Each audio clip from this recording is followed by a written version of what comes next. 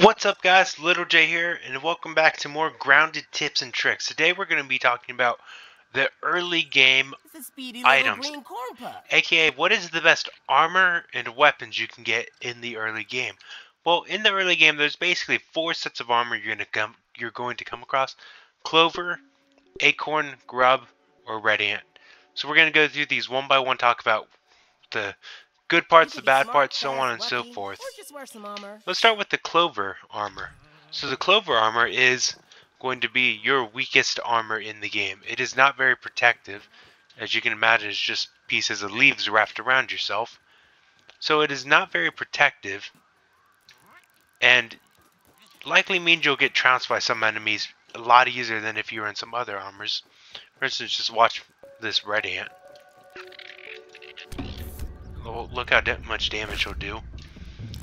Simple red worker ant will do about maybe a 20th of a bar in one hit. Not a ton, but still not insignificant. Especially when you come across, say, like, 10, 20 of these guys at once. Then again, they're not hard to take down. So why would you want to use the Clover armor? Quite simply because it gives you this moist effect, where essentially you don't have to get as thirsty as quickly. Your guy retains water. And trust me, early in game that's very valuable, because before you get your dew collectors set up, before you get your water canteens and all that sort of stuff, finding water is actually kind of difficult.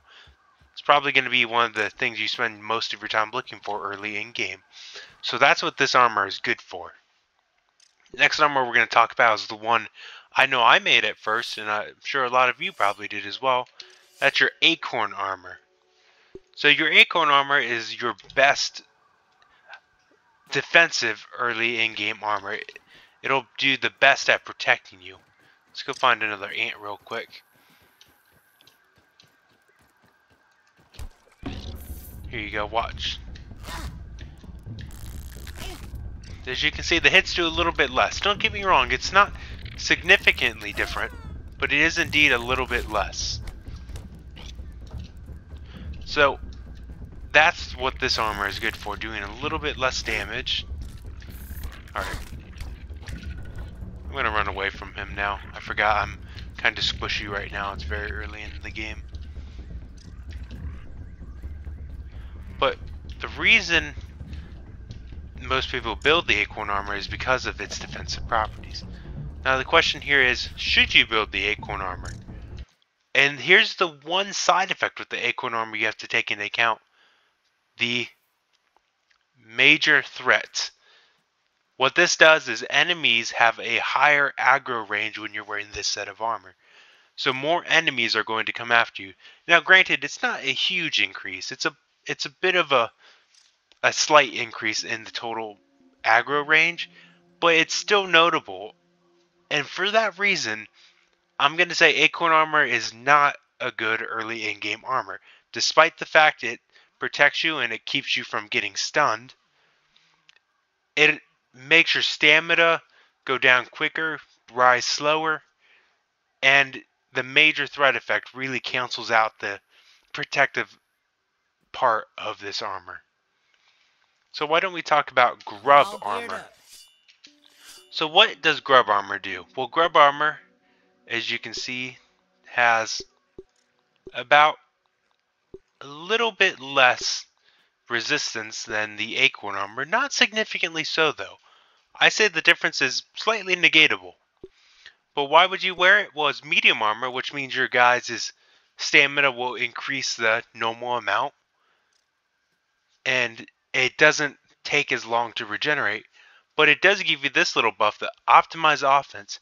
It reduces the time it takes for stamina to start regenerating once you fully empty your stamina in an attack. That's actually very valuable early in game, because your stamina, let's bring out something that'll waste a lot of stamina real quick. Your stamina, once it drains all the way, does not by any means come back quickly. This is with the armor, and you can see about the time it took to come back. Let's take the armor off real quick, and so I can show you the difference between the two. Again, we're not talking about major differences, but these differences do make a difference in game. So here we go, out of energy. You can see that's just ever so slightly longer. Again, slight differences actually do make a bit of a difference. Here we go, let's take some damage from this red worker ant with the grub armor equipped. Come on, buddy. As you can see, it's a little bit more than with the acorn armor, but not significantly so. I love how your buddy doesn't care that you're mad at me. Normally they all aggro on you at once. So as you can see, the damage is a slight increase, but not significantly so. So I'd say it's worth it considering that stamina regen and the max stamina, that does make a difference. So I'd say grub armor, good early in-game armor. Now the last type of armor you might come across soon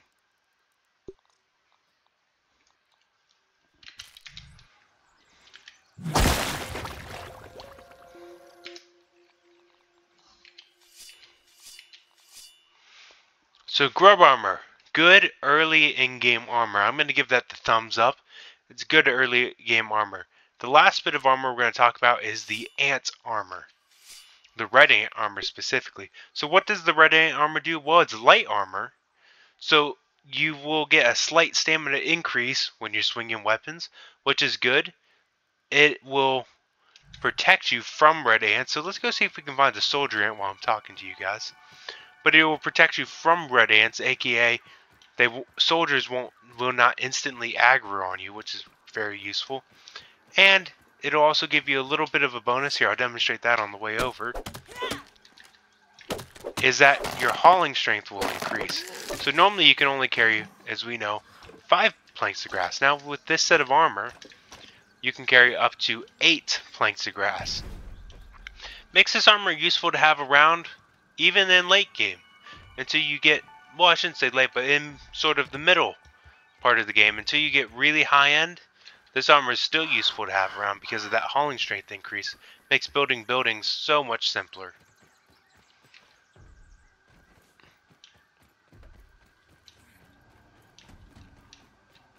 So here we are arriving at the anthill. Let's find a soldier. Where's a soldier ant at?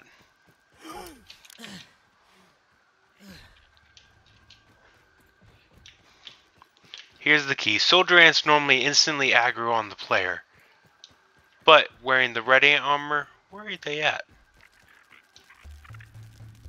Whoa! Here they are. Giant. As you can see, they don't really care. You're one of them now. They won't aggro on you, which is nice and useful. Especially when you have to, or when you want to go into their cave, not cage, to look for items and so on and so forth. It's pretty useful to have this armor. I don't have a torch on me, so I'm going to get out of here. So I'm going to say red armor, again, is another good early in-game armor. So I'd say the best armor set you're going to have. Let's talk about acorn armor sets. I say acorn armor is a no-go. It increases your enemy's threat range, thereby rendering it not very useful and more harmful than useful.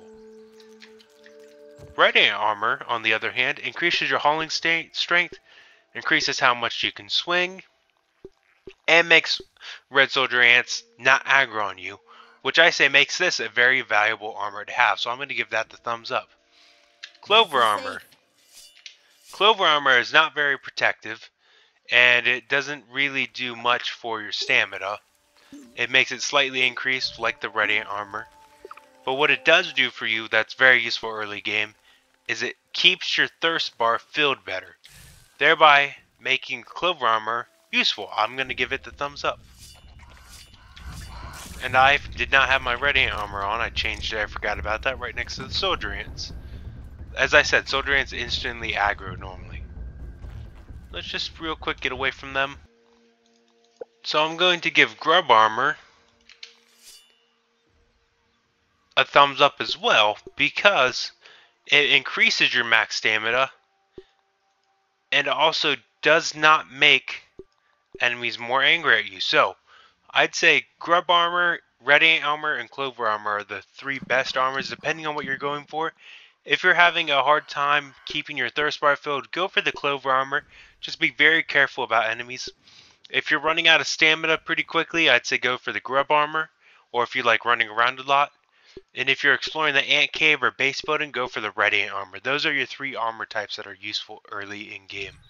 So now let's talk about weapons. Essentially, you're going to have 3 weapons plus a shield you're going to use early in game.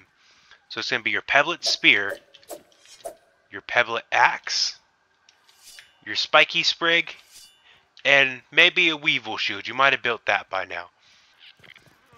So your pebblet spear does not do a ton of damage, but on the other hand, it does do damage very quickly because it's a very fast swing.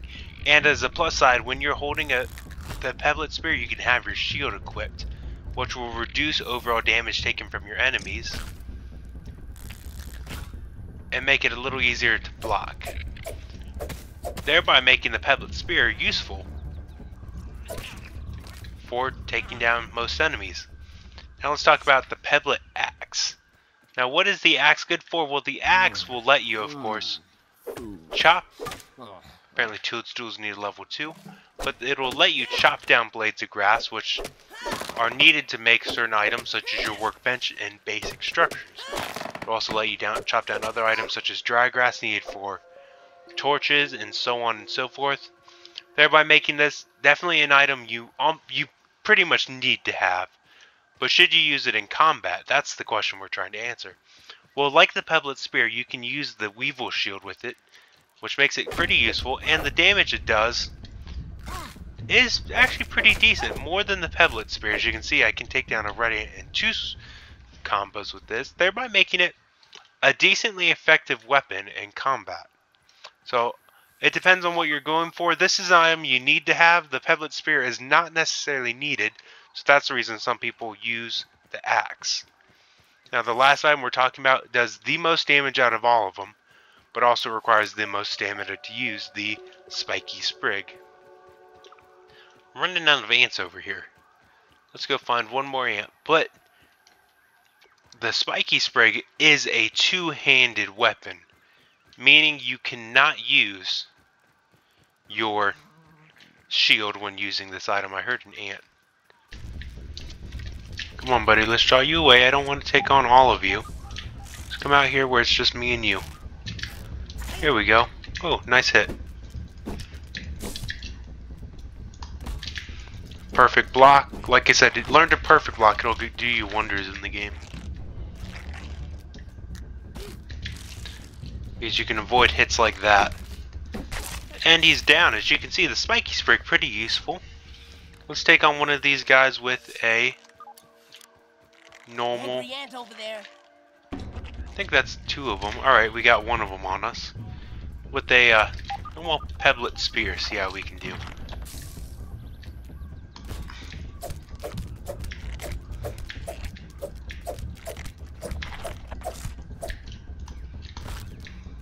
Just the speed of this weapon makes a big difference. You're able to take him down pretty quickly there. Alright, let's find one more and take him on with a axe. Alright, we have 1 on us. Let's draw him away again. Here he comes. Take him on with an axe.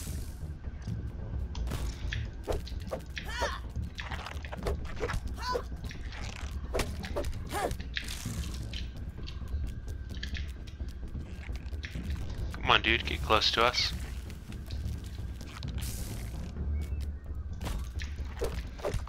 As you can see, the axe not as useful for combat as some of the other items. Even a 3-hit combo doesn't do as much as just wailing away with the pebblet spear. So the axe, while useful, is not the best early game weapon. It's certainly an early game item, but not an early game weapon. Alright, 1 down. As you can see, I would much prefer to use probably the spear because of its speed, or the sprig because of its damage. The axe is just 2 in the middle of those 2. As you can see, taking down red soldier ants is not that hard with these items if you learn to block a little bit and learn how to get them one-on-one. It's pretty easy. Health's a little low, so let's get out here. But that, folks, is a review of the best early game clothing and weapons. But I hope this helps, guys. I'll be sure to come out with more guides soon in the future. Be sure to follow along if you want to see some more guides. But until the next one, guys, I've been Little J, and I'll catch you guys in the next one.